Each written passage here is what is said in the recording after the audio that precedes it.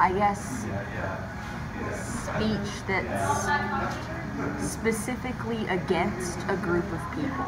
Like, saying something that's specifically against a group of people for something that they don't have control over. I would say hate speech is something that's demeaning to others, or something that would be putting others down or making somebody feel negative in any sort. I would define it as anything that's derogatory to another person, whether it be about race or like sexual orientation. I mean, it can be directed at anybody for anything, but it's not necessarily critical. It goes beyond that.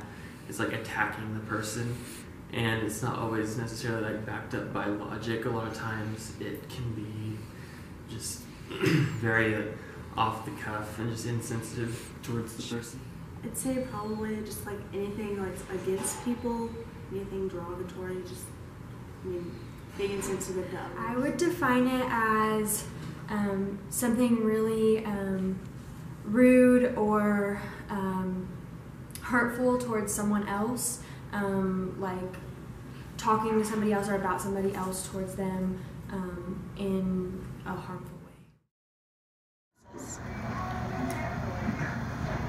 I feel like that is a very difficult thing to try to limit.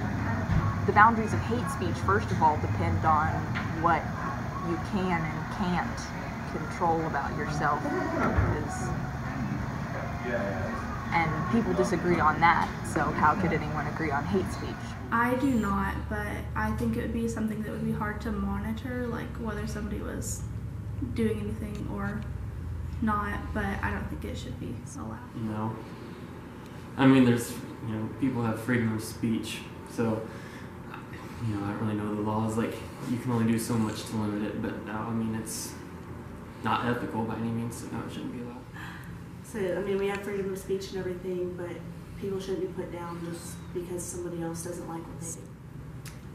No, because I feel like in college we already have like a lot of negativity, and having that added to it, I feel like we need more positive vibes coming into college rather than